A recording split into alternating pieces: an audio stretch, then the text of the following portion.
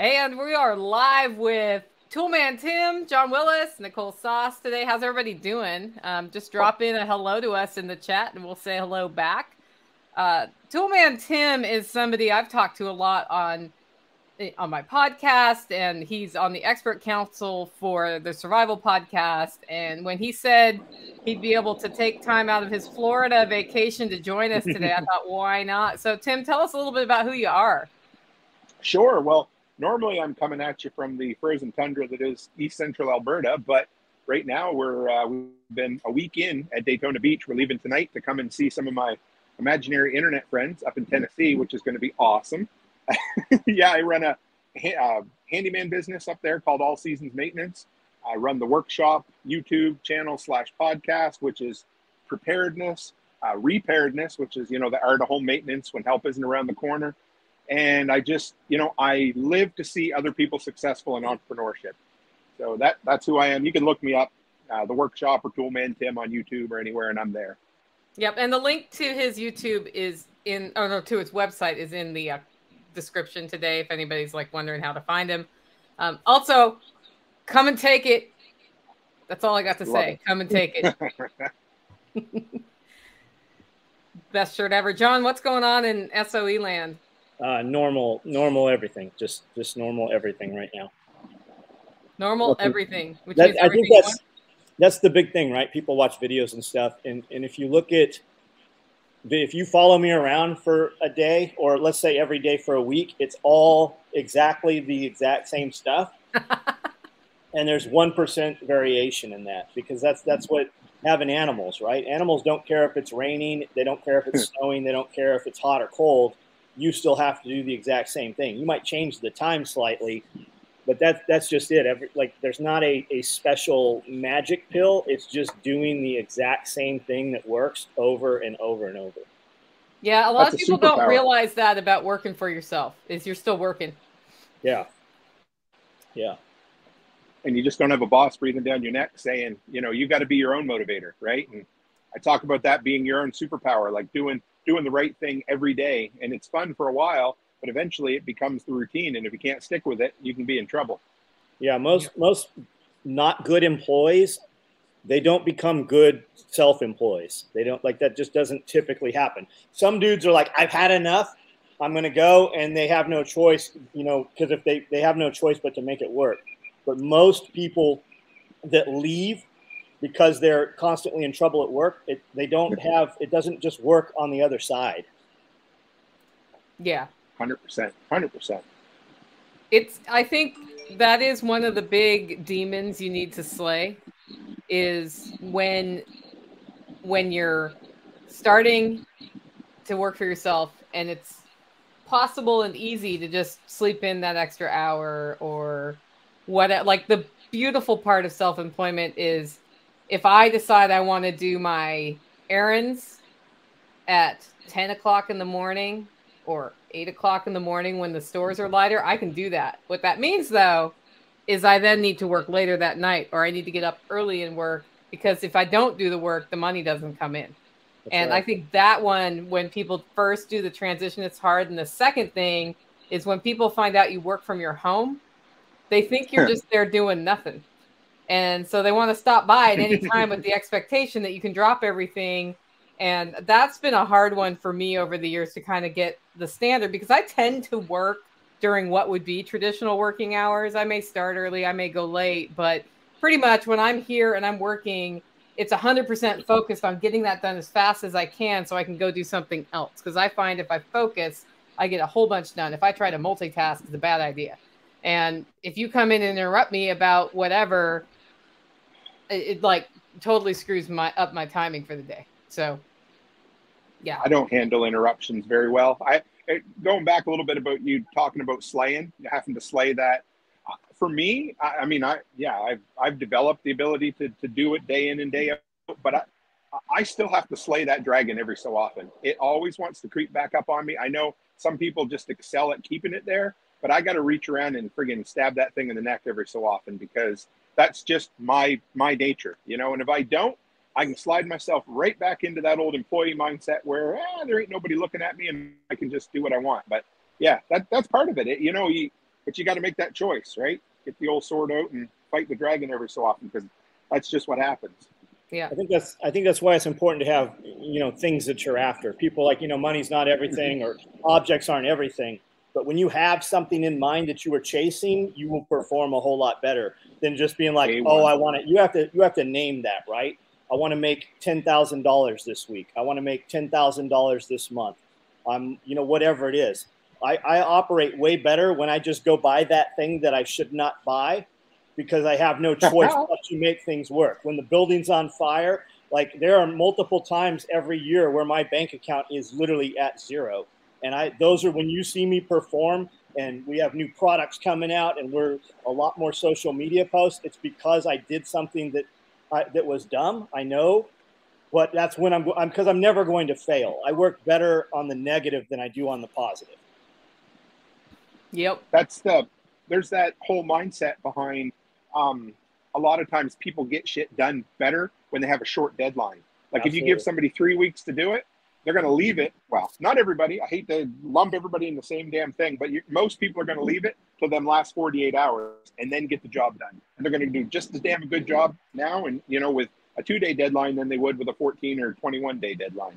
Yeah, you give me $1 million contract with a year to perform, we're not going to touch that thing till 90 days out. Absolutely. Yep.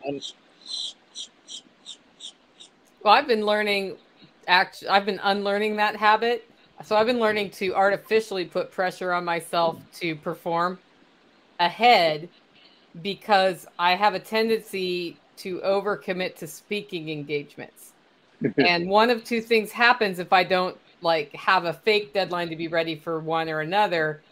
Either I'm writing my notes the night before and the speech is still good, or if I've done it, or I'm making it up on the fly.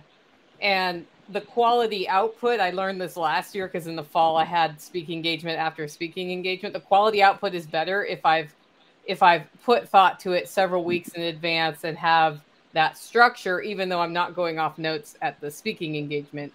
And in order to do that, I literally have to trick myself into thinking it's due, at a different time, or it's the same thing. I've always been that way. I'm a procrastinator by nature. And when you know that, you can actually tap into your procrastination to perform really well. You just have to figure out how to dial it up.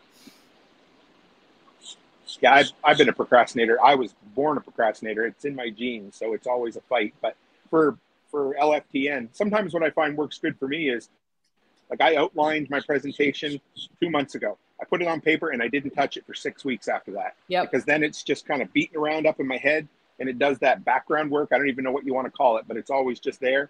And then when I get a little idea, I might jot it down. And then those last 2 weeks, I kind of go balls to the wall and finish it up. But it gives me something to get started for sure. Okay, Tim. So how much money did you have in your pocket when you started your handyman business? Less than I tell other people that should have it, for sure. This is a big, a part of what I'm going to talk about on Thursday, but I had the misfortune of making some choices in my working life that really burnt me out to the point where I was suffering physically. And I was always a damn good worker. I was always top salesperson wherever I worked, and I'd always take on way more responsibility than I should, simply because to me that was my definition of success. So what would end up happening was I would get burnt out working, right? So when I finally I pointed at 5 years ago in a week or so is when I launched my business. And when I finally launched it successfully, I left working for the man with maybe a couple of weeks worth of money saved up. So not a lot, I tell people, ideally, you should probably have 3 months worth of bills saved up before you're ready to leave and do your thing. But again, I always say, abject poverty is a really good motivator. And so I was just burnt out. I walked away. I had been building that business quite a bit. So, I probably had half of the income coming in that I was getting working somewhere else. So yeah, I that's one of those do as I say, not as I do kind of scenarios, because in multiple occasions in the past, I've jumped into things sooner than I would tell other people to do it. a lot of people I've seen who start something that have a year or two in the bank are less successful than those who have nothing. I know John started his current thing with nothing and has done remarkably well. I jumped for the same reason you did. I was giving myself a heart condition and I was not ready. I'm wondering if we're giving people the wrong advice. I mean, it is nice to have expenses saved up in the bank, but that pressure that we were talking about earlier is there when you're like, well, if I don't sell all the coffee, I don't pay the bills, so I better sell the coffee. It makes you a lot more motivated to make that phone call to find out if you can sell it. Yeah, you're not lying there for sure. Maybe I'm a little nervous. I make this joke a lot, but I never really want to have somebody's wife or husband message me and say, why the hell did you tell him to quit his job? You know, I'm like, right. But you're right. I mean, there is a real motivator when you, like I said, abject poverty is a good motivator. And if you're basically living hand to mouth on your business, you're going to do absolutely everything you can to find success. Whereas, like you said, if you've got 6 to 12 months worth of money in your account, you might be more apt to, I don't know, take it a little easy and not do that, you know, because those first couple of years, especially in business, are those make or break years where you really need to do everything you can to get it going. And you're on year 5 now, so you've made it over the 4-year hump. Yes. Yeah, and that there really is a point. Like about a year ago, I finally got to that point. And again, you got to be careful because I got to the point where I had enough contracts now that I didn't have to be as hungry to go find new work. And that can be a little dangerous because then all of a sudden you get a little complacent. And I've seen it for sure this last winter, especially. It was like, oh yeah, well, do I really need that? You know? And so you get, but then I always think quite often, like, you know, a majority of my business is tied up in four vendors. So if I lose one, that's 25% of my income, which is about as much as I'm comfortable with. I wouldn't want to be tied up because in my area, in the oil patch, a big thing, entrepreneurship was huge there. Everybody had their own business when I first moved there. But the thing was, everybody was building a business around one client. So, you know, this guy that was a well servicer, he had one buddy who spoon fed him all the work for a single company. And when that company went belly up, so did that, business that the guy had built around it as well. And I've tried hard to keep diversity in there because that really does scare me. Losing, you know, you end up losing one customer. Like you said, that's 25% of your income there. Yeah, and if you're dependent on that 25%, you're screwed. Yes. Scramble. So, yeah. Make sure you're not dependent on just that, right? Like I want to bring on another full-time employee because our idea is, you know, we never stop building businesses, but we want more flexibility in our lifestyle. And some businesses are more of a local tie, a location tie than others. So I need to build it to the point where I have probably 2 really, really good employees that I can count on that we could leave and travel the countryside for a month and still do all the content creation. You know, we're doing the Canadian Coffee Company thing, all that kind of stuff we can still do while having someone that I can trust that can go at midnight and look at a leaky faucet, or the other night it was like 10:30 at night and somebody said the light was flashing in the hallway, that kind of stuff. Oh, the infamous flashing light. I had one in my room here where I record. Last time I did a live stream with John Willis, I had to get up and turn this light off. And I was like, what the hell? So I pulled it all apart, figured it had backed out, right? Nope, it was an LED bulb. And it had just, that's how it went bad, as it went into blink mode. So I was very disappointed. That thing was supposed to last me 8 or 9 years, right? It lasted 2. Typical. They don't make them like they used to, right, John Willis? They really do not make anything like they used to. Absolutely. Yeah. I say that literally every day as we're fixing something broken. So I have an event. It starts tomorrow. Oh, yeah. And for this event, I have these really cool convertible freezer fridges. So it can be an upright freezer or an upright fridge. And I took one and put it in fridge mode 3 days ago. I've had it for 1 month. 37 days. It broke. Yeah. And all of Lowe's took it back outside their parameter of 30 days because we go there so much for rental properties and stuff. But that happened, and then my smoker, which is also being used at this event, yesterday broke. So we called it the day of everything breaks. What broke on the smoker? I was able to fix it. The controller stopped working, so it wouldn't turn on. Yep. And I got a refund and ordered a new one to come out because it was going to arrive by Thursday. And then I got on YouTube and just started looking for how do I bypass this controller, because it's like a giant oven. That's what I really need it to do. That's how we're making bacon. And, you know, we can make bacon other ways, but I found a video about a guy who bypassed it. He took the controller off and put the two things together, but mine only had one coming out. So my model is newer. And when I took that controller out, water started pouring out of the controller box. And where the cable comes through the smoker, all of the steam and smoke that oozes, that's not coming out the stack thing, comes out there. So it's a flaw in the design. And then there's condensation. The controller was full of water. I dried it off, put it back together. I call it the horrible hole of humidity, where it shall never be mounted over the top of ever again. It totally works now. So I actually fixed it. I went outside and screamed, "I'm invincible," and fist pumped, and Tactical thought I was crazy. So it's such a common thing for those boards to fail. You can buy them on Amazon. They're $35 to $55. Yeah. We keep a brand new one because we use our smoker several times a week. And then the other thing that happens is if you leave the pellets in the auger and you don't get them out, humidity will build up and they turn to glue. And you literally we have to hammer. It's almost impossible. So we have a second auger also propped up right in the corner by the kitchen door. So if that thing goes down, we can have them back running in about 15 minutes.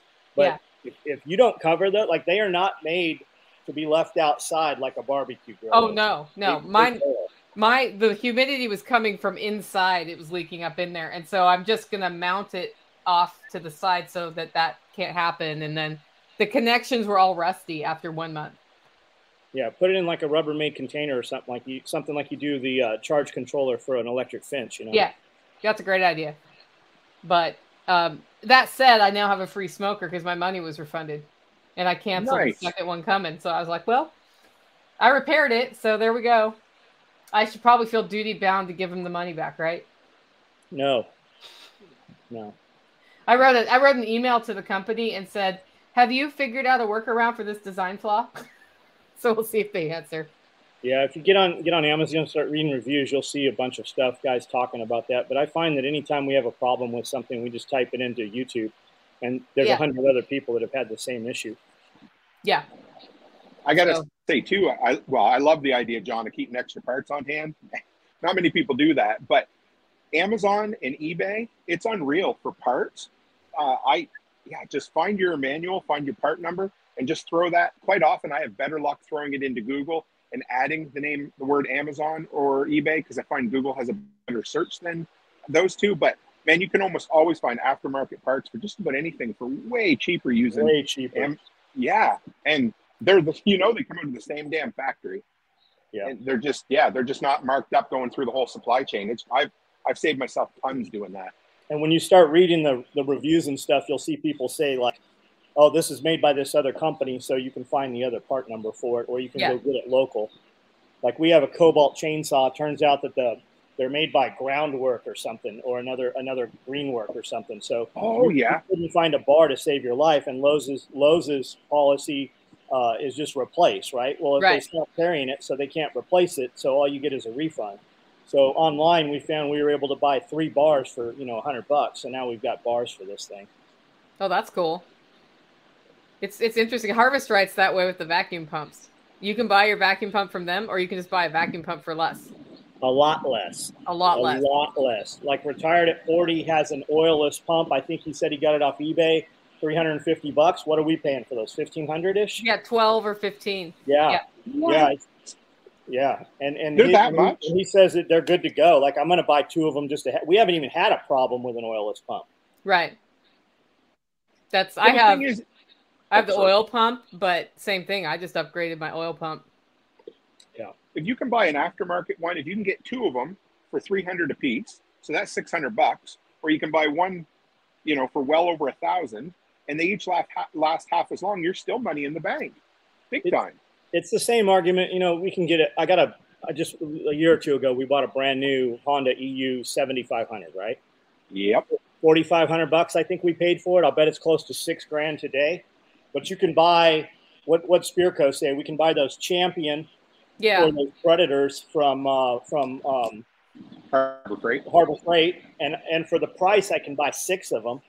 Yes. And like at that point, you don't even have to change the oil on the damn thing. You can just let them dead, pull another one out of a box. While we're on that topic, a lot of people have no idea. When you buy these, they don't come with oil. If you go buy an auger for your tractor and you get it home, it has no oil in it. A lot of these compressors, a lot of the generators have no oil in them at all. Now, when you buy them from Honda, a dealership, they've taken them out at the dealership. They've put oil in them. They've test fired them. Everything's good to go. But be aware of that when you buy these things, and it doesn't say on the box, hey, this motherfucker has no oil in it. So open that up when you get home, check it out, and have that ready to go, right? Yeah. So don't turn it on without the oil. Bad idea. You're saying you should actually look at your dipstick before you start something up for the first time? That's a novel concept. It's baffling that they don't say, there's not a thing on there on the fuel tank like a tag that says, hey, there's no oil in this thing. I've been using Furman for quite a while. I got a tri-fuel Furman generator. You can get them at Costco. Okay. And that thing is fucking incredible. It was less than $1,000, and it'll run on gas, propane, and natural gas. Comes with a wheel kit, comes with a cover, and came with of course, oil and a funnel, which blew me away. It was literally, it would even come with 2 wrenches to put the wheels on. Like, how big is it? Yeah. It's a good size. It's an open frame style. I mean, what's the output? Oh, sorry. 90 max is out at 9,200. Running is 75. And but then if you go down to your natural gas and your propane, you lose about 1/3 of that. So gasoline's the highest. But I got a ton of videos on my channel, and I've run my whole house short of my central air off of it. And I'm going to get a slow start or a soft start for my central air unit, and I should be able to run everything off it.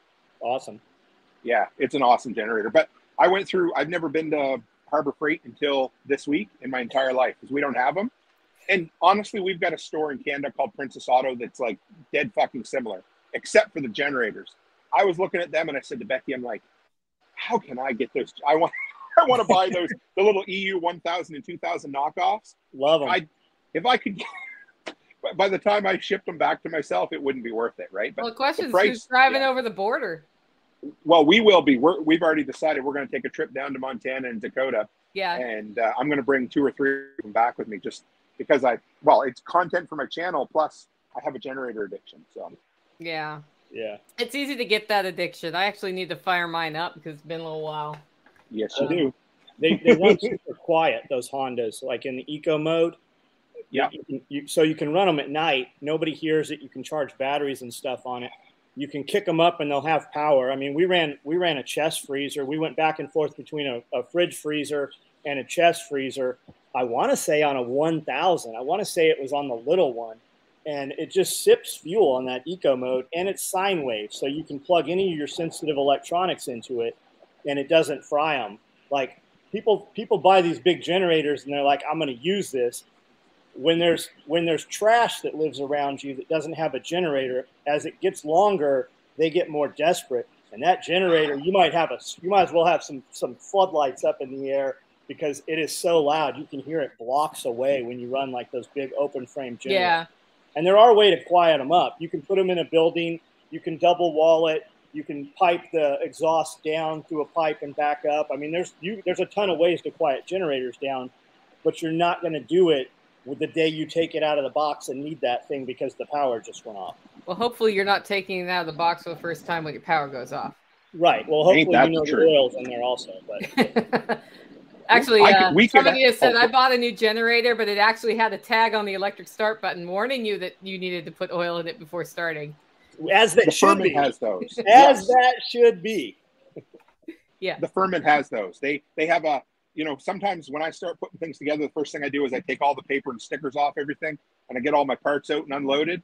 But if I get rip-roaring and tearing, sometimes I don't look at those tags. And the Furman, they come, you actually have to, in order to remove it, you have to take the dipstick out and take that off, and it says you need to add oil to this. So I do the same thing, except I light them on fire so I can never look at the instructions. Not really. But I mean, that's what guys do, right? We don't need any of that. I'm trying to think. I read the instructions on something recently because I do the same thing, but there was something I really didn't want to break, and I was like, I better read it, but I can't remember what it was. I like when it comes with a plastic laminated, quick start guide. Yeah. What you need Furman is has right one there. of those too. It's pretty waterproof, pretty durable. We're going to keep it with the piece of equipment. Yeah, that makes sense. I just installed a garage door and a garage door opener for the first time in my life. Never done them before. I went to YouTube University first, and then I followed the instructions in the book a little bit. But I find the instructions are okay, but you learn all those quick tips to save yourself hours of swearing and frustration by spending 15 minutes watching some other dude do it on YouTube. Have you seen that all your garage door sets are up? They've literally increased 100%. Double. Yes. So here's the reason I did it myself, because I made it one of those projects where I wasn't going to pay anything for it. Whatever I spent on it was going to come from extra from my business. So like scrap copper or things I got from bank repos that I do. I turn around and resell them on Marketplace, So I priced last year through a local company. It installed, it was $1,000. This year it was $2,000 installed. So I went and bought I bought a decent door from Home Depot and an opener for $1,100, and I installed it myself, learned a new skill, and saved $1,000 basically. He's made a whole living doing that. Like, I know, I'll offer snow clearing services and I'll pick up dog poop when the snow melts, and that's how I'm going to start my business. Yep. And then people say, well, can you do this? Can you do that? And I think my favorite one you did, somebody had a ginormous wasp nest. Oh, and they needed wasps removed, and nobody wants any part of that, right? You kill them or remove them? Both. Both. Yeah, go ahead, Nicole. You can. Well, it was just funny because he goes online. He's like, anybody ever done this before? Yeah. And everybody gave him advice. And then what did you end up doing finally? What was your approach? Yeah, so it was like I went into the TSP Facebook forum back when we were still, when it was still a going concern there. And we did this, I kind of call it like a group think where everybody give me different ideas. What I ended up settling on was I took my shop vac, I put an inch of water and dish soap down in it. Then I took a 12-foot length of ABS pipe and attached it to the end of my shop vac with clamps, so I can stand back about 16 feet, suck the hell out of that the wasp's nest. And I usually have a buddy with me that has, the long spray insecticide or whatever as well. So we do it both. We go in the evening when they're there, just put sweaters on and shit, and I can suck the whole thing down, and I, knock on wood, never a single sting since I've done it. And I can get up into the peaks without needing to be on the ladder while I'm doing it. And Are you a Milwaukee guy? I'm a DeWalt guy. Okay. I would love to get into Milwaukee a bit too, but I'm a big proponent of a single platform. Me too. But I have both now because we're switching to red. But Milwaukee, the reason I say it, Milwaukee makes an 18 volt as well as a 12 portable shop vac, and it's got 3 extensions. So from right here, I can vacuum the floor, and we run them probably about an hour total. It's one of those, you get this tool and you use it and you're like, yeah, it's 75% of the way. And every so often you find a tool and you're like, this is 100% exactly. And that's this Milwaukee shop vac. I want that thing. I suck up bugs, and I'm a weirdo. I have a bunch of oddities and shit. So I keep jars full of different kinds of dead bugs. And we suck up wasps when they get in the shop. We suck up stink bugs, and we just have them inside this thing, and it works perfect. Pantry moths, we suck those things up. Japanese beetles and squash bugs, I vacuumed them up with a little a little like dust buster last year. Rechargeable. This year we're going to use that, and we can pull them right off. So when you get close, and as soon as you bump a branch, Nicole, those Japanese beetles scatter. Not with this thing. You can literally suck them all up. You can fill that whole container full of them, and then take them and just drown them. Put them in water. I was impressed with whatever that was you pulled out when there was the stink bug invasion from my chairs. That's it. Yeah, I need to get one of those here because I keep coming into situations where I'm like, I still haven't bought that. Why haven't I bought that? I need to ask John what that is. That tool, and I bought a DeWalt hog ring pliers. I watched your video on that. Holy cow, man! That I can thing, tell you were excited. It loads like a stapler. That is one of. It's like one of the few tools that worked exactly like I wanted it to. I'm that way with the DeWalt inflator. If you've never used one of them yet, those are fucking incredible. That thing is every bit as good. Like I actually don't own a compressor anymore because I bought all I ever used it for was airing up tires and brad nailing.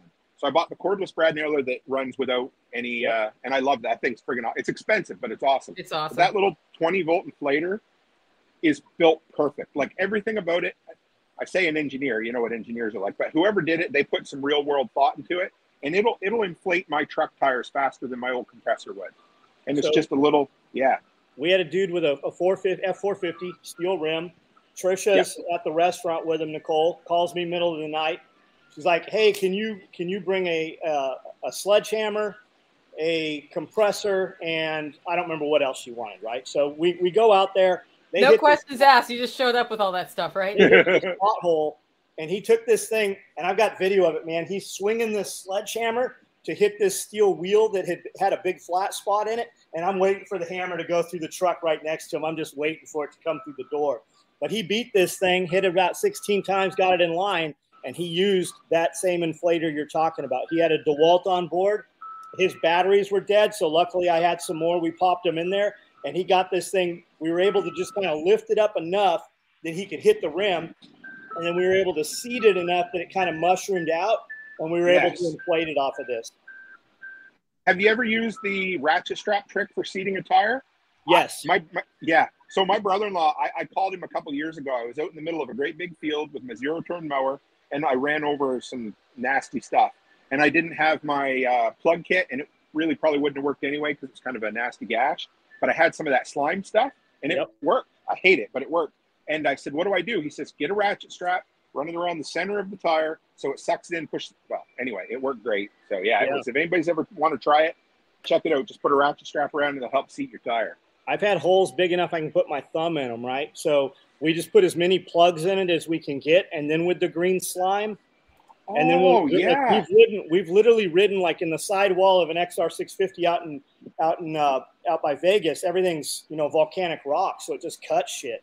We rode the rest of the weekend on that thing like that. I believe it, because I just drove a tire through my everyday driver. I got a Ram 1500, and they're these cheap Goodyear tires, and they put a rock right up between the treads, and it was about yay wide. So when I seen it, I said, "Fuck, I ain't even plugging it on the side of the road." I put my wheelbarrow tire on and finished my inspections that day, but I took it home and decided to try to plug it before I went to the shop just to see if I could, and I put like 6 plugs in it, and it was very, very close, but it didn't quite. So I bet you if I'd have used some of that slime with it, it would have, just for the hell of it, if I was ever in a pinch. So somebody's saying dead Japanese beetles are a treat for their chickens. We give them to our chickens. They won't touch them. They won't touch those. They won't touch squash bugs either. Like, will not have anything. They kind of run up, do that side-eye thing they do, and then that's it. Well, wait, who's this handsome fellow who just joined the feed? Hey, I'm John. How are you? What's up? We have the Johns today. All right, Hey, double Mr. John. Can never have too many Johns in this world. John Bush, welcome to the show. My former Unloose the Goose friend. What's up in your world? Tell us about who you are. Well, my name's John Bush. I hail from Bastrop County, Texas, and I am an advocate for freedom and individual sovereignty and living the good life. Got to throw that in there because everyone gets all serious about this freedom stuff, and I think they forget to have fun. So I know you guys don't have that problem here. Nope. Amen to that.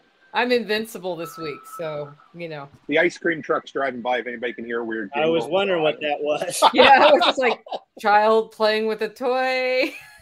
Sorry, guys. Hey, we got a question here. Any good portable generator you would recommend? Cost, quality, best option. You want to go ahead, John? Man, I got probably 8 Hondas over here. I've got some clones from Costco. I don't know the name of them. They're basically copies. The patents ran out on all the Honda stuff years ago. So you see everybody, Generac's got their just buy something that if you're buying a small generator, buy something that has sine wave, right? It says it's electronics for sensitive electronics safe. you'll be happy. All those things, they run half mode, so they're eco mode. They run quiet at night. You can bump them up during the day. You pay for the brand name of Honda, but I always feel like if I buy it, I don't ever have to worry about it.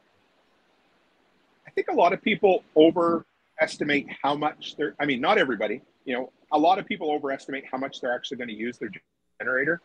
You know, if you're a camper or you're going to run an ice cream truck with it, well, that's great. But, you know, most people, if you're going to use it for 3 or 4 power outages a year, you know, you might put maybe 20 hours of runtime in a year tops, right?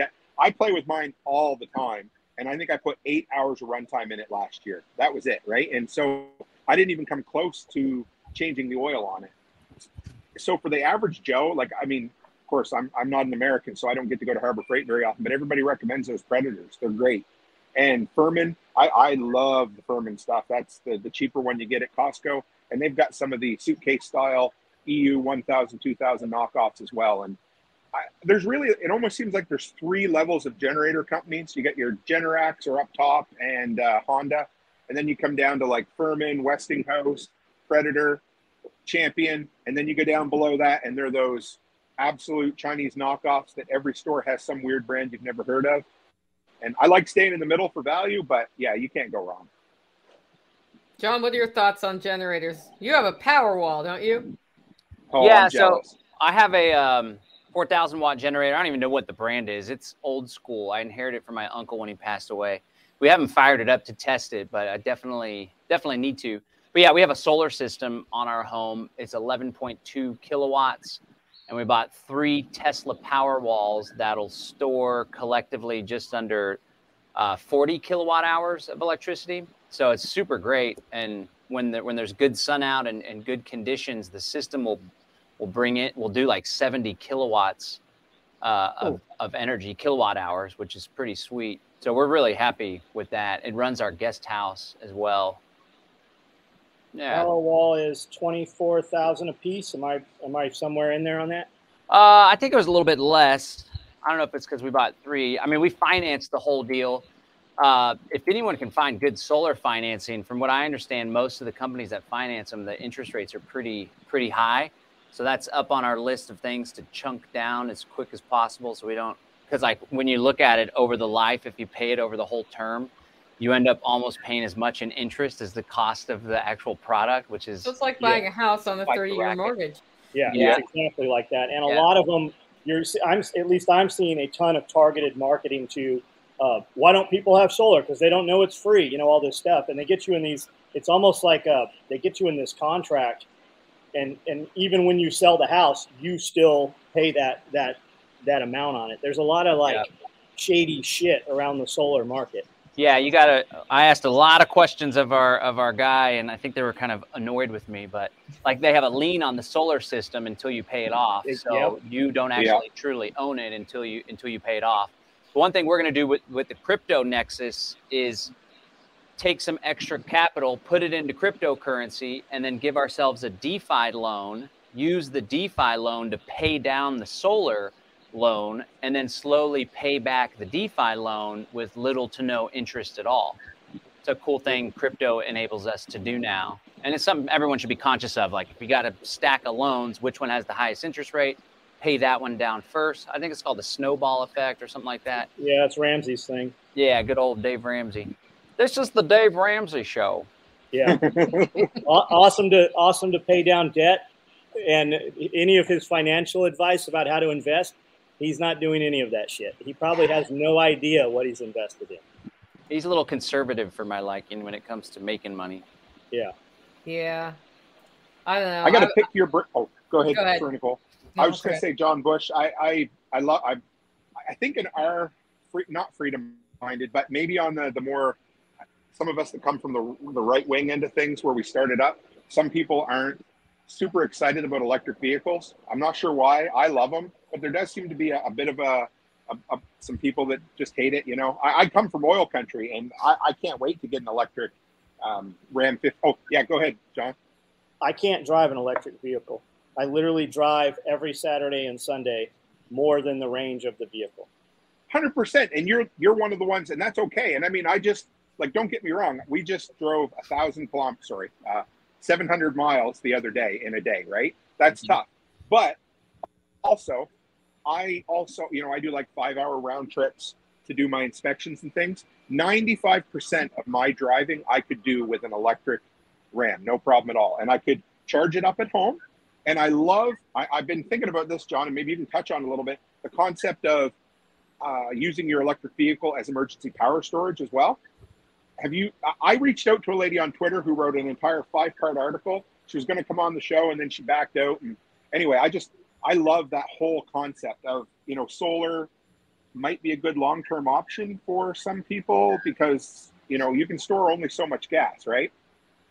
Yeah. I mean, it's good. Yeah, it's good for redundancy. So we have the privilege of having a solar system that can power our car, which is super groovy. So if there's gas shortages, the prices get ridiculous, or even if the electricity goes out at the gas stations, right, we'll still be able to use our little Tesla Model 3. I mean, we're not going to be able to haul anything or go drive through a flood or anything, but it has 320 miles, which is the range. So it's pretty great for city, for small trips. And then I'm actually pretty impressed with the Powerwall or the Tesla supercharger network. And then besides the supercharger, which is exclusive to Teslas right now, there's all sorts of smaller companies that have set up these charger networks. And so if you're doing a trip between cities, chances are there's going to be a destination charger or a supercharger. And so you pull up these chargers, it costs little to nothing. Like the equivalent of filling a tank would cost like $7 or $8 in electricity. And it takes like 20, 30 minutes to get the full range powered up. So it's still, it's still in its infancy, but at the same time, for most routes all across the US, they have these spots where you can stop and do the supercharger thing, which I think is pretty cool.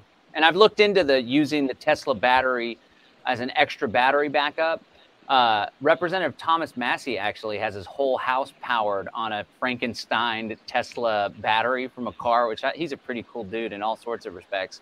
But it would definitely void the warranty if we were to do that now. It's not like an official Elon approved kind of deal, but it could be done for sure. If you basically hooked up like a DC AC converter or something, you would be able to do that in an emergency situation. I hope one day they allow that as an actual thing through the software updates and stuff. That would be pretty groovy. But if nothing else, you could still use that cigarette lighter and an inverter and some extension cords and run some things. Yeah, for sure. Yeah, I love it. I mean, I think the biggest game changer for me, besides not having to go to the gas station ever, which is nice in and of itself, is the car has a 1-speed transmission. So you put your foot on the accelerator and it just gets up and goes really fast. Like it goes 0 to 60 in 2.9 seconds. So just the driving experience from that alone is very unique, and it enables you, like, you got a lot of extra pickup even when you're already going 60 on a highway. So it's just something like, if folks are considering it, I would go do a test drive. It was my fiance that actually wanted the Tesla, and I was like, whatever. They're kind of expensive, electric car, I don't know. And then we test drove one, and I was like, oh my God, that was the funnest thing I've done. It's like a freaking roller coaster. So it's a cool experience, and I think it's, sooner or later, unfortunately, they're probably going to outlaw internal combustion engine, which I certainly don't appreciate. But our AM2, we did have a big old Ford or a big Dodge Ram, like V8. It was kind of jacked up, and my fiance drove it, so it wasn't very practical. It's like a homestead truck. If we're lifting heavy stuff, we got an extra foot to go.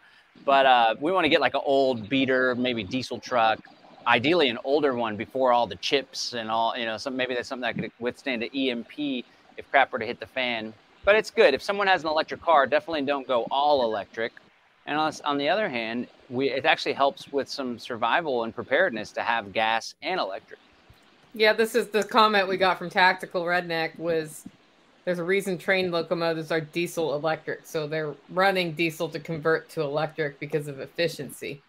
Yes. Just because you have an electric vehicle doesn't mean you can't burn gas to run it, I guess. You could recharge it with your generator. Yeah. Don't know. Electric cars are not my bailiwick because, like John Willis, I have to drive far. Although I've been window shopping for an electric scooter or something that I can use just in the hauler. That's a start. You know, like the Vespas look kind of sexy. There's and then I'm like, do I need a golf those- cart so I can take people for a ride? Or do I just need to get a cool sidecar? I don't know.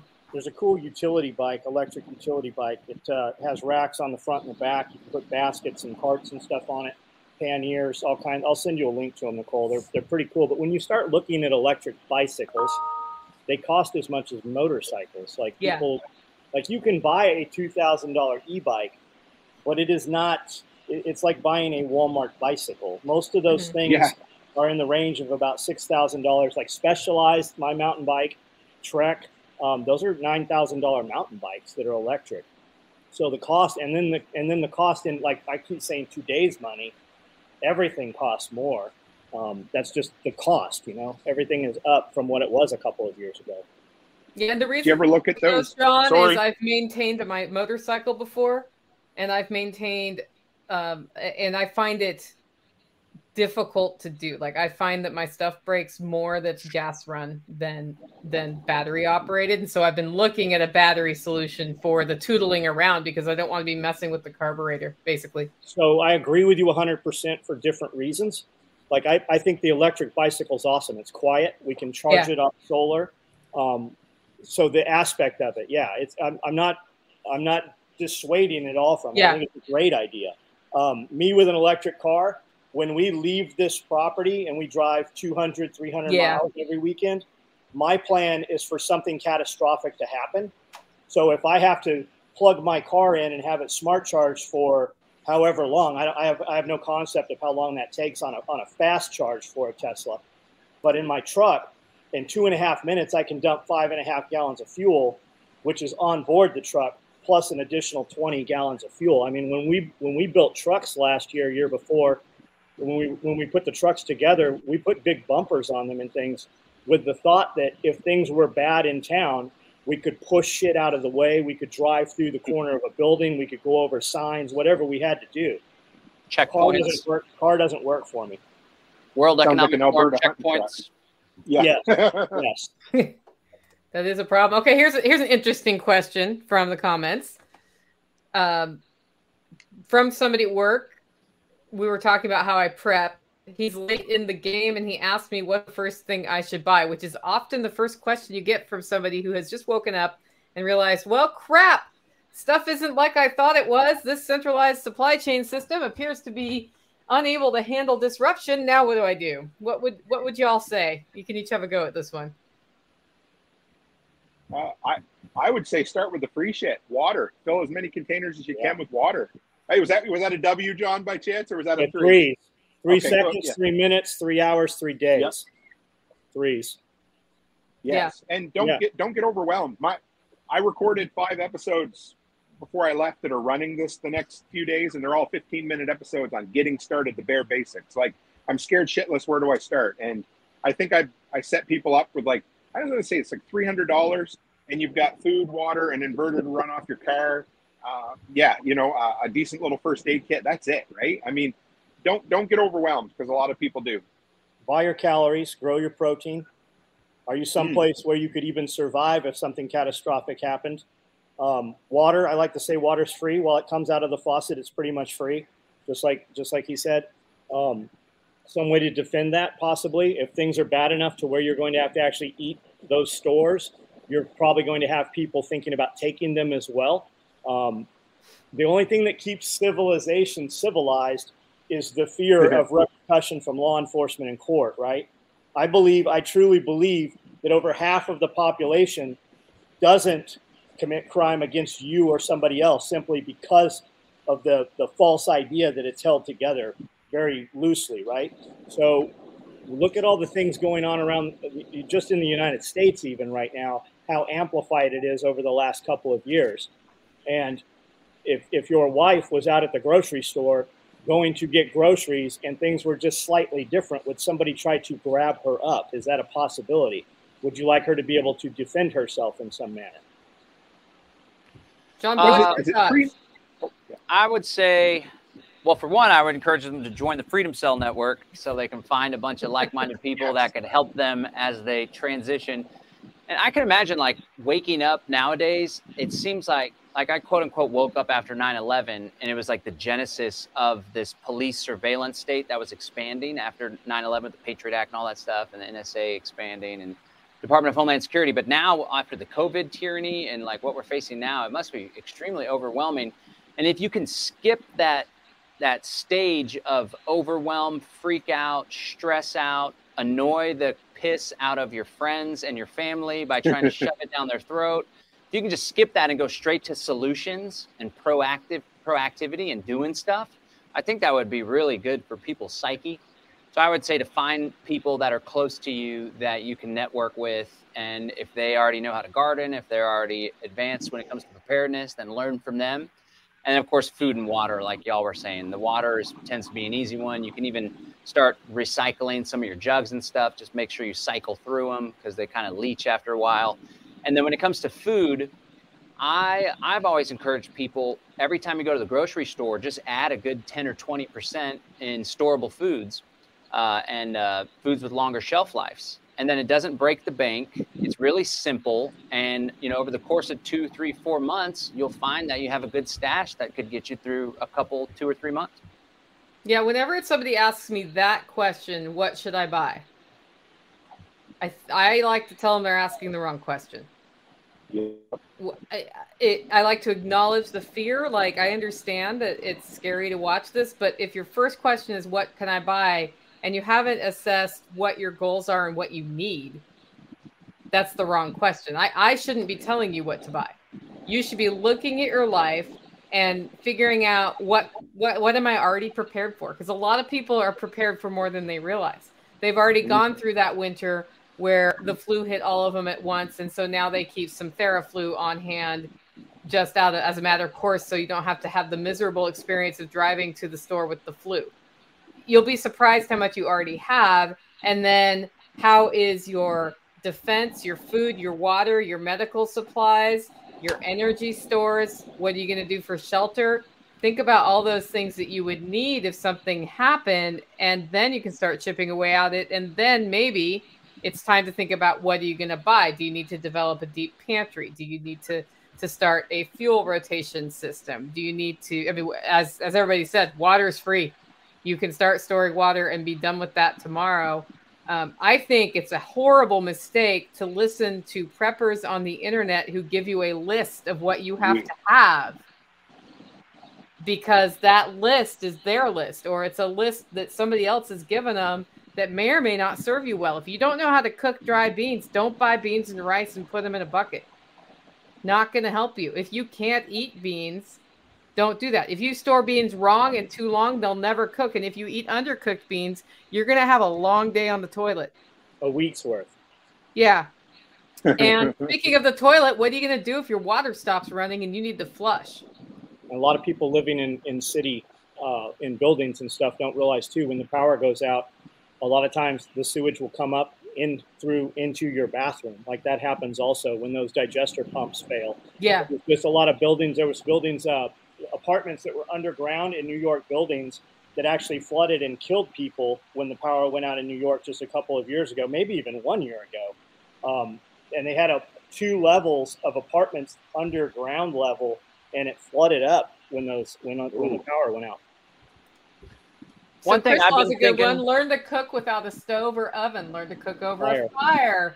If you have a bunch of food but no power or gas, how are you going to cook the food or boil water? Great questions. Anybody who loves camping has already solved this. And I can't believe it. Somebody who listens to my podcast went online and was like, my power's out, I miss coffee. And I was like, how about a paper towel, your canning funnel, and your camping stove? And she's like, oh, I have a pour over cone. I just didn't want to fire up the outside burner on my grill. I'm like, dude, you've got a propane grade burner right outside your front door. Go make yourself some coffee. Coffee's critical. A lot of stuff goes before the caffeine goes. I'm a piece of crap in the morning without my caffeine. That's not good in a situation if you're out of coffee or you can't have access to caffeine. Just for something to be aware of too for folks that are so dependent. Is it caffeine for you, John, or is it the actual act of drinking coffee? It's the caffeine. I mean, I enjoy the taste and the drinking of the coffee as well. I enjoy the taste of this a little bit too much also.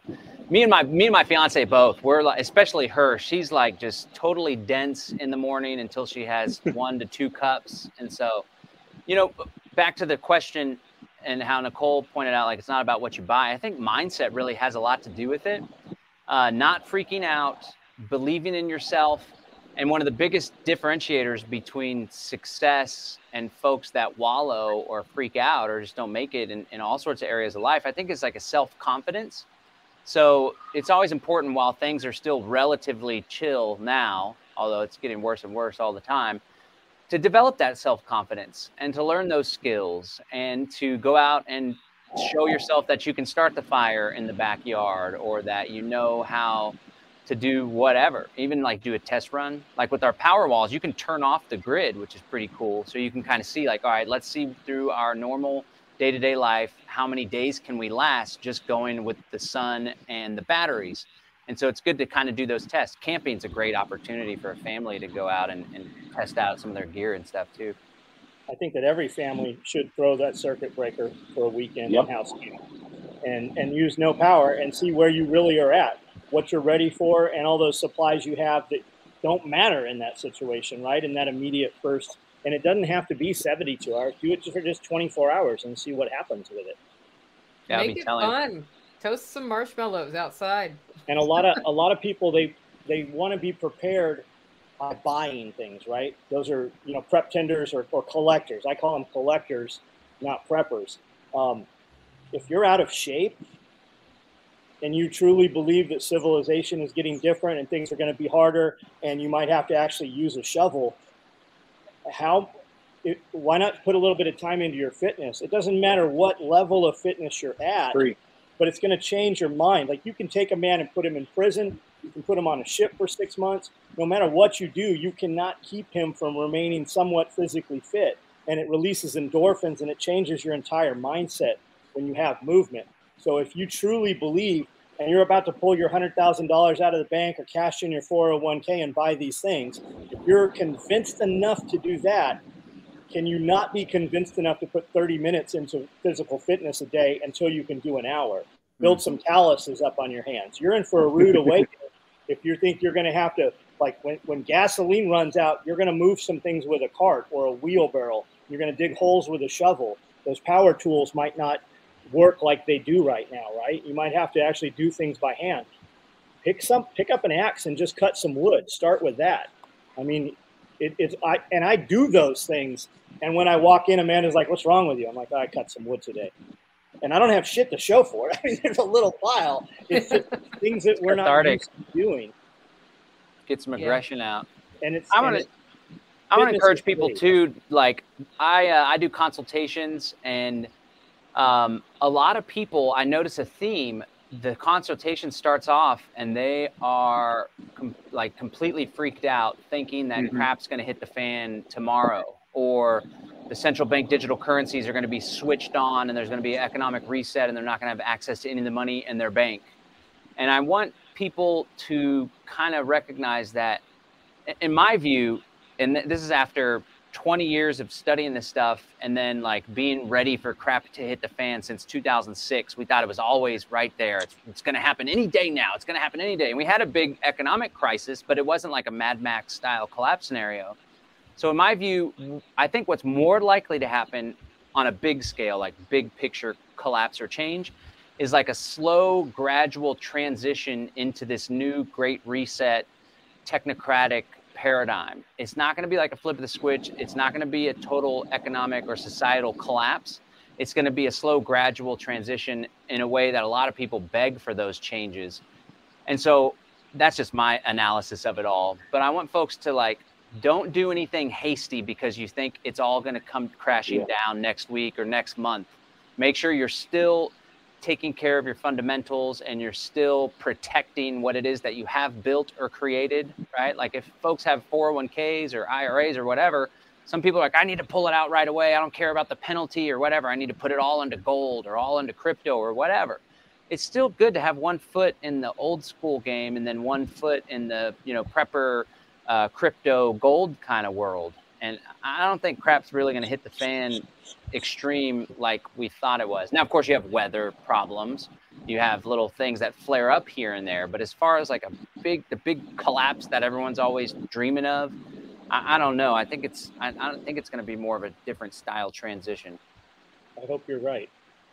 I grew up in an evangelical household, and whenever people talk about that mindset, John, it reminds me of the end of the world folks that I used to know.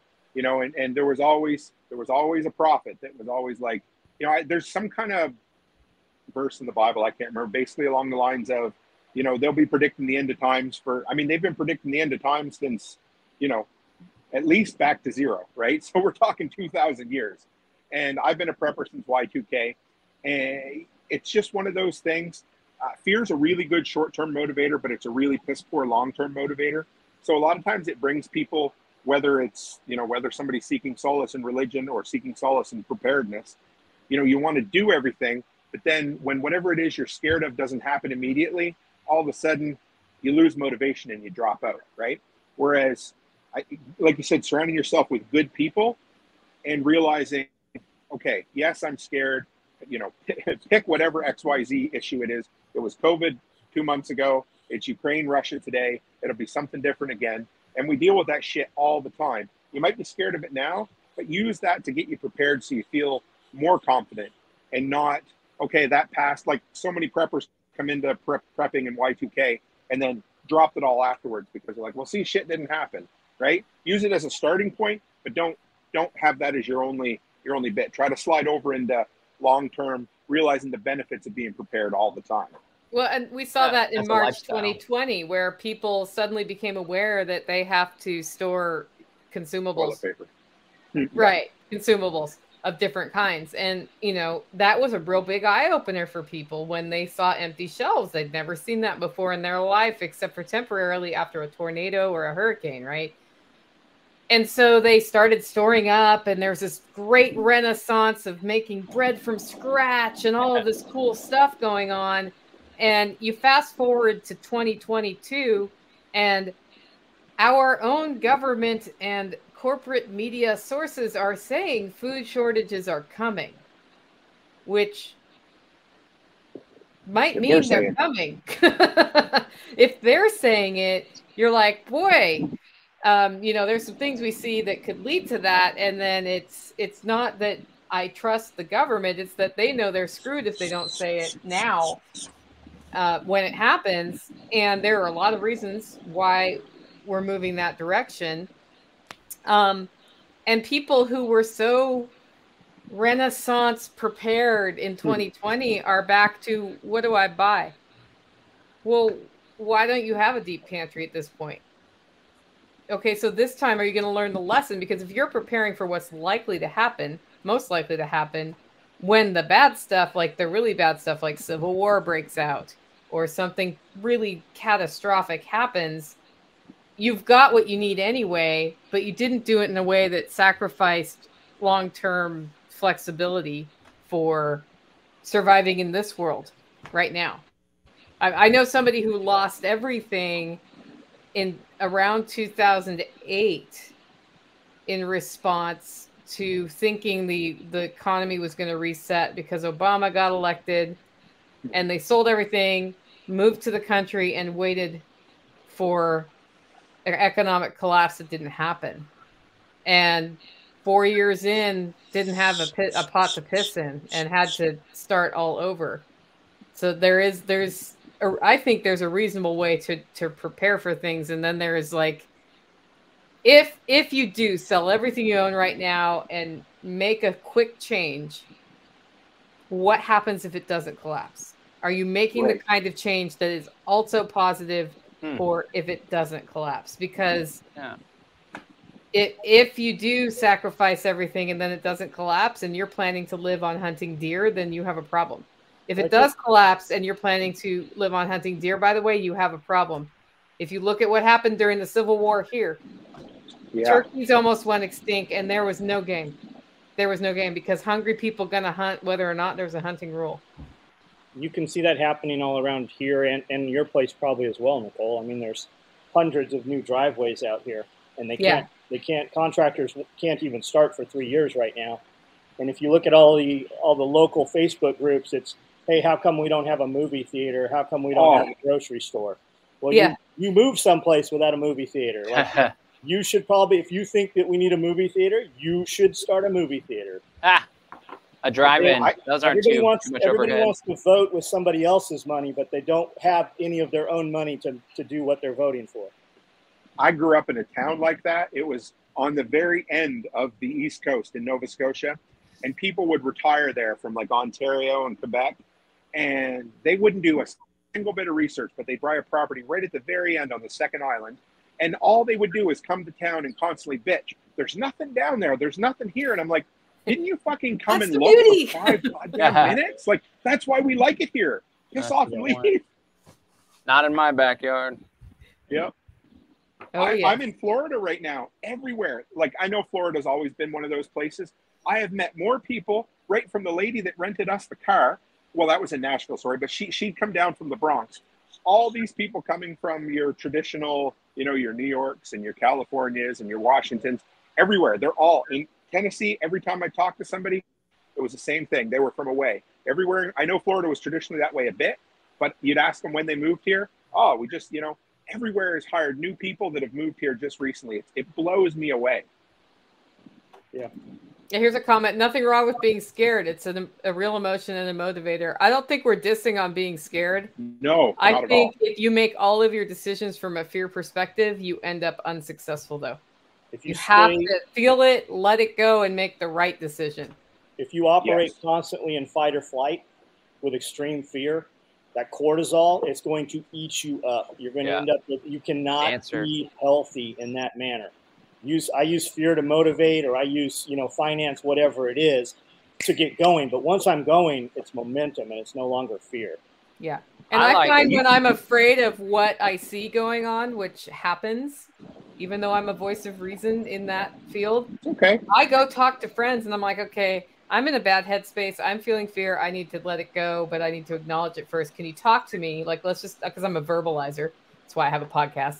So can you talk to me so I can find the reasonable way to put this on a shelf where it belongs and get through it? And so I can make the right decision instead of scream. You look at the last 2 years, of all the COVID mania or whatever. I mean, so many people, you just can't hold that fear over somebody for that long and get the behavior you're looking for. Some people will be longer, some people will be shorter, but that, like you said, that fight or flight will eat you alive if you live in it too long.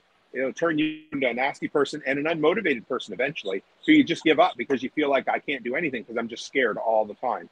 But it's a great motivator to get you up off your ass and get you started. But you got to find a better headspace after that. Do you think that's maybe the plan with the media, the constant bombardment of everything negative to finally break most people in the population? 100%. Because if you, the only way that you can make fear a good long-term motivator is to change the source of fear, right? So, go back to 1984, George Orwell. They did it all the time. The fear was the same, but the enemy was different, right? And that's, without sounding like a crazy person, it feels like that's what's happening because there's always that new thing, like, a new variant, and well, that's not working anymore. Let's try Ukraine and Russia now, and absolutely, John. They always telegraph the punch. Event 201 before the COVID thing happened, yet it was exactly how the COVID thing happened. Now you've got Klaus Schwab. The greatest threat to the world is a cyber attack. And now you see all these things telling you all this stuff is cyber attack. And you're being told in media that all these food processing plants being burnt down are cyber attack because of Ukraine. But when you look at them, you had them happening months before Ukraine. Yeah. So this year, and when you try to go back beyond 2 years, you can't find any information about it. It's like it's just been wiped. And keep in mind, too, when we rely on this, right, for our history books and our reference books, it's a digital book burning. They don't have to burn the books. They don't have to pull all the librarians out and bring all the books. They don't have to light a fire. They just simply remove it from your access now. So the point I was talking to some guys this morning, and they said that they can't find any reference material beyond 18 months as to how many factories and how many food production places actually have catastrophic failures and burn downs in the United States. But in the last 90 days, we've had like 27, and 2 of them have been airplane strikes. Wow. That blew me away a little bit. Because I'm on a lot of the back channel stuff with the Prepper Broadcast Network guys, and they'll be sharing stories. And sometimes you read the story, you're like, there's no way that's friggin' true. But I'm telling you, those guys, I started digging, and I'm like, holy shit, that's crazy. How many meat and food processing plants had either had accidental fires or planes landing in them? And I was like, that's a little unnerving for sure. Ireland just had their biggest egg production facility burned 100% to the ground and kill all of their egg-laying chickens in there. Now I know they have more, but that's the biggest facility. Yikes. Yikes. Hey, I got to run, gang, but I wanted to invite your audience, Nicole, to join us in Bastrop, Texas for the Exit and Build Land Summit. Nicole will be presenting. Super excited that she'll be there. Jack Spirko as well. Joel Salatin, Marjorie Wildcraft, all sorts of cool people. And I'm hoping as many people can still join us in person as possible, because that's what's really going to be special. We're going to visit some farms and some food production systems. And there's a food forest in Bastrop we're going to check out. It's going to be a nice buzz in the room. But if folks can't join us in person, people can watch day 1 and 2 completely for free online. You just have to register at exitandbuildlandsummit.com. exitandbuildlandsummit.com. Oh, and then on Sunday, Nicole, myself, and Jack are going to be doing like a roundtable all about entrepreneurship as a vehicle for being able to purchase land. Yep. I think that's one of a lot of people's biggest obstacles is they're like, well, I don't have the money to do it. But then they stop there. They're like, well, I don't have money to afford a down payment or to buy land. Therefore, I give up. Whereas, like, if you're solutions oriented and you're like, okay, well, I don't have money now, but how can I get money? We're going to talk about how entrepreneurship has worked for us in our own lives. Sunday's all about immersive, in-depth workshops. Joel Skousen of Strategic Relocation is going to do an 1 and 15-minute workshop where he's going to take everyone's questions about specific locations and ideas and stuff. So it's going to be a really special event. It will be recorded, too, for folks that can't make it. We have an immersion pass where you get all the replays and stuff. Nicole was a great hit at the first one. She was on point there. I was blown away. She really dominated.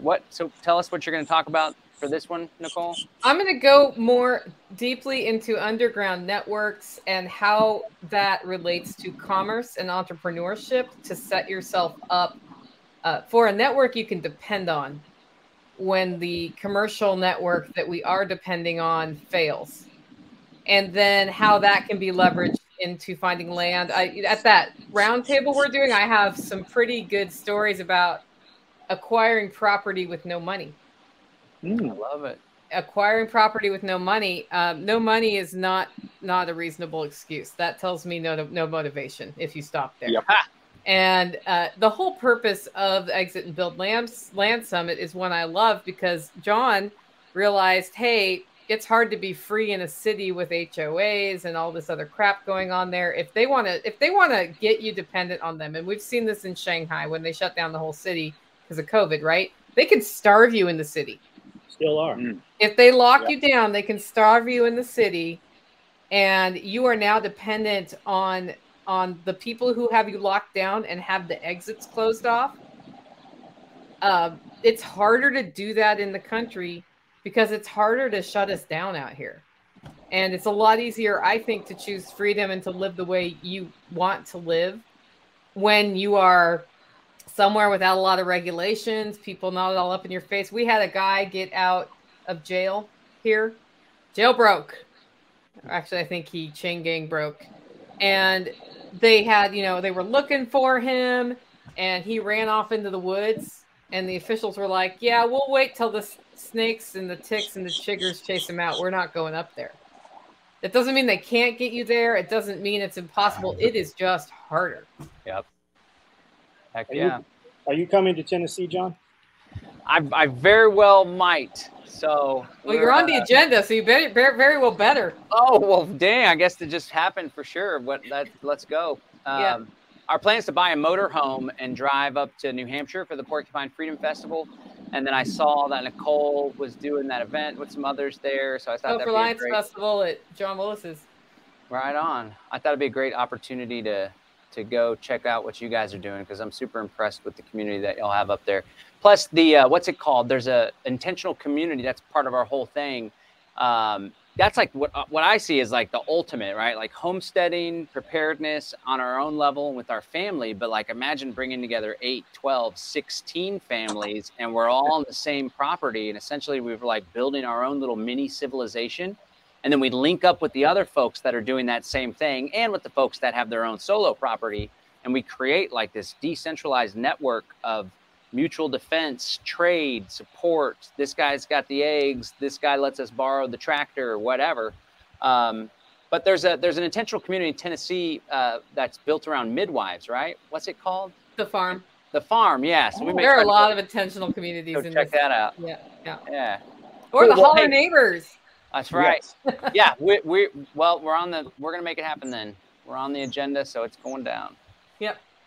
That's selfreliancefestival.com. If you haven't gotten your tickets, guys, they're selling out fast. So I recommend doing that. Go check out Exit and Build Land Summit as well. If you're going to be around Bastrop, Texas, it's going to be a good time. Not a bad time of year to be there. It'll be a little toasty, but not too bad. What's behind you there, John? Oh, this is a painting by a guy named, let me see, New Pioneers. His name's Brian something. And it's basically, I love it. We have it in our living room as well.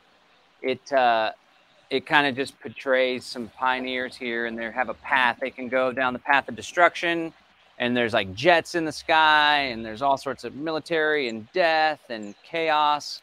Or they can go down this path where there's like beautiful farming going on in the hills, and there's this really sweet, like in the corner, you can't see it, but there's this beautiful, like sustainable building that has all sorts of meeting spaces. These guys are eating dinner over here. So it's dig it, man. With you in the middle, I think Atlas shrugged. I see just the wrecked cities, and then I see where they escaped to over here.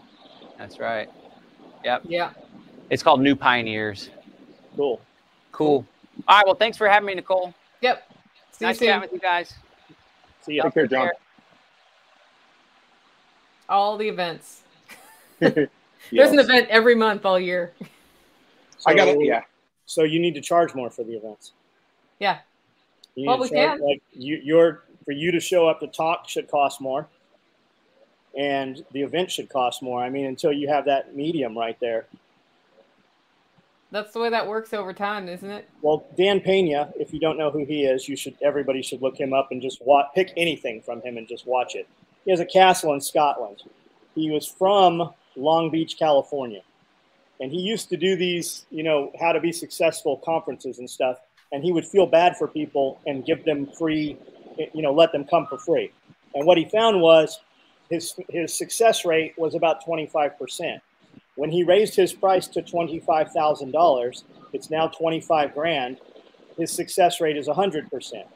And he still fills his classes. It's because they have a vested interest. The people that can beg, borrow, steal, come up with that $25,000. They've already came up with the $25,000 to do it. The dude's making tons of money that can easily afford it. They don't need it. So he hits that perfect medium right in there. It's like trying to give something away for free on social media, right, Nicole? Oh no! I mean, geez, I gave away railroad ties 2 weeks ago. It's the worst decision I'd ever made. I just wanted them gone, and I should have priced those things. I mean, the person who did show up was perfectly delightful, but the number of questions I got asked about railroad ties, and then my response was like, "Fuck off."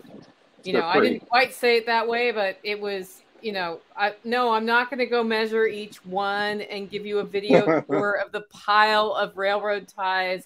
I've described what they were used for, what condition they're in, that there's rebar sticking out of them that you're going to have to cut off if you want them. Like, there was work involved in getting these. And I was to the point where I was just going to go out there with the grinder and cut that rebar myself and then sell them, when somebody actually showed up with their own grinder and they cut the rebar and took them. But it was hilarious how hard that, in fact, I had a piece of melamine yesterday that I wanted to get rid of. Those things are $45 at Lowe's right now. It had 4 screw holes from being hung on my wall as a dry erase board. I posted it up for $10. Nobody bit in half a day. I went out and I jumped up and down on it till it was in tiny little pieces, and it went to the dumpster because I was like, I need it gone, and I'm not going to give it away for free because that'll take too long. If we put it out for free, you got to ask there's a bunch of questions. If I put it out at the end of the driveway for $10, somebody will steal it and it'll be gone. Maybe your Yep. driveway, not mine. But that's why we keep shipping containers. Like we won't deal with people. We'll just put it in the shipping container until we need it or we repurpose it 5 years for something else. Yeah. I got 2 sea cans, shipping containers, and I fill them full.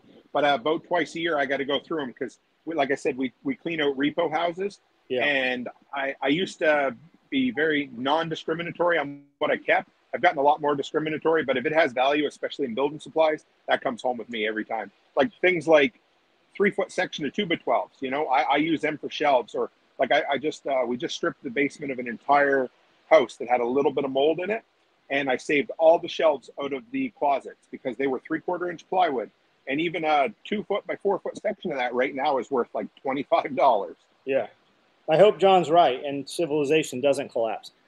On the other hand, I'm never going to be upset that I have all this stuff if we ever need it for anything. We've got enough property. I've got 3 shipping containers out here, and we're constantly doing shelves and stuff. Like I tell my guys when they come in and do any work, I'm like, nothing under, if it's over 6 inches of wood, it always gets kept. We will use it someplace, whether we're making 45s to hang shelves or whatever. If it's over 6 inches, that stays here, right? Because we bought it, we paid for it. We can't take that little cut back, and they all add up.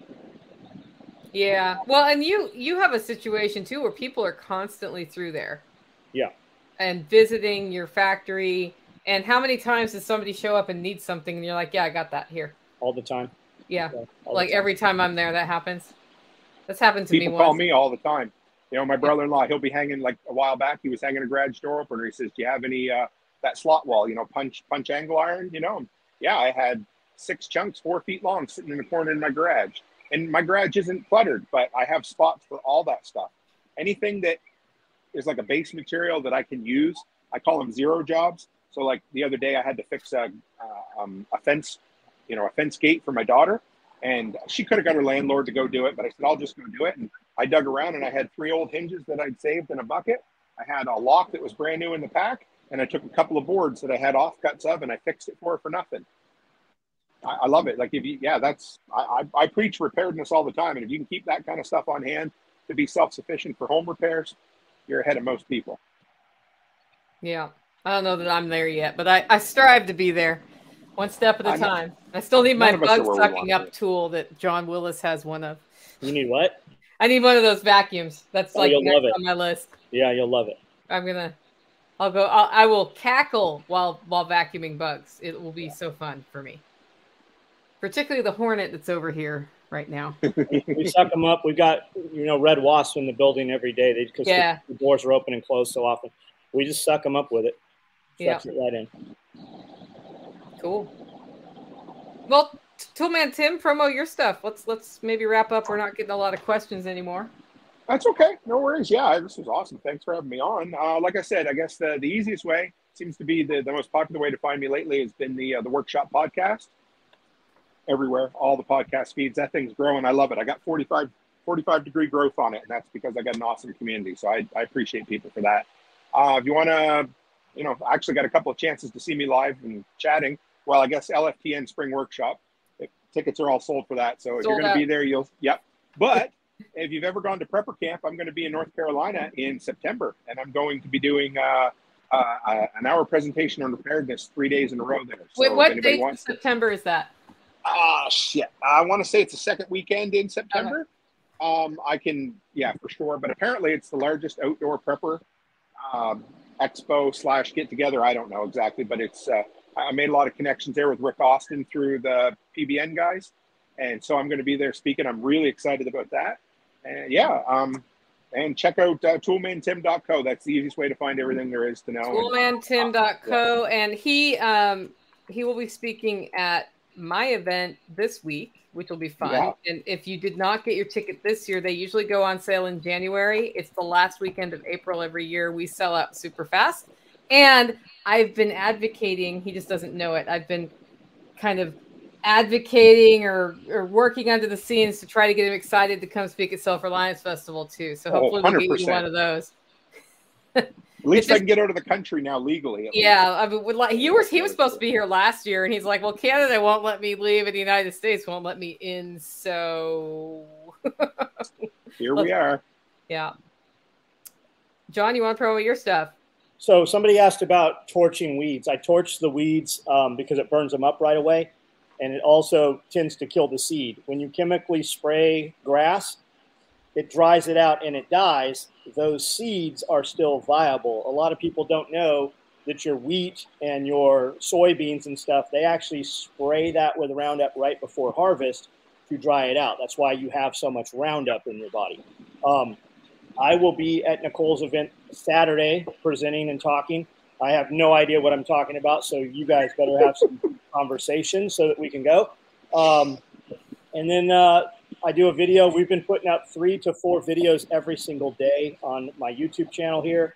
And then I do a live video every night at 9 o'clock where the conversation can be literally anything you guys want to talk about. And we'll go for an hour to 2 hours, depending how good the conversation is. So easily accessible. If you like the conversations we have, I have that conversation every night at 9 o'clock. Yeah, if you haven't checked out one of John's 9 o'clock lives, definitely do it. One of the things that's really cool about it, because he's walking around talking, right? You're like, how could that be entertaining? It is, because people are asking him questions, but the part of it that really makes it fun, if you're winding down at night or something, is that the conversations that start happening happen on the video, but then people in his comments talk to each other a lot. You start developing a digital community there in a way that not every live feed does. So, and I know it's happening here too, because some of the same people who are on the 9 o'clock live are there. You'll see some of the same people there all the time. And that is, we promote in-person relationships to develop trust. But sometimes you start getting to know people digitally first in the modern world. And that comment chain is a great way to get to know some pretty cool people who are the kind of people you want to know. They're doers, not takers. And a network of doers is the most important prep you can have, really. And in order to have that, you need to be a doer. Well, how many times have you been asked? I know I get it pretty frequently, is how do I find a girlfriend who's on board with these things, right? Well, you got to go where you like to do things. You should probably meet her at something like that. Yeah. And I say that to say, with tactical response and special operations equipment, the Self-Reliance Festival, we have hundreds and hundreds of people that come in here. And every single time that we do one of these, there's somebody that comes from California that literally meets somebody from California that lives 10 minutes, 15 minutes away from them that they never would have met had they not attended one of the events. That's because they had something common in interest. When you come here, anybody is welcome here. I don't care what you do for a job. We don't care what you look like. We don't care what your religion is. We are here for a common interest. We don't care about any of the other stuff while we're here. So that's how you're going to find people that have the same interests as you. You have to go where they're at. Absolutely. All right. Of course, if you're interested in following me and you don't know who I am, I'm Nicole Sauce from the Living Free in Tennessee podcast. You can check that out. I do a podcast 3 times a week. And this week is some replay episodes about how to get prepared quickly when supply chains are being disrupted. They're just some replays from 2020 because it's not I don't think it's a different process right now. And it's important to think about. So thanks for joining the live stream. We'll be back next week. Guys, I'll see both of you soon. I'll see you this weekend.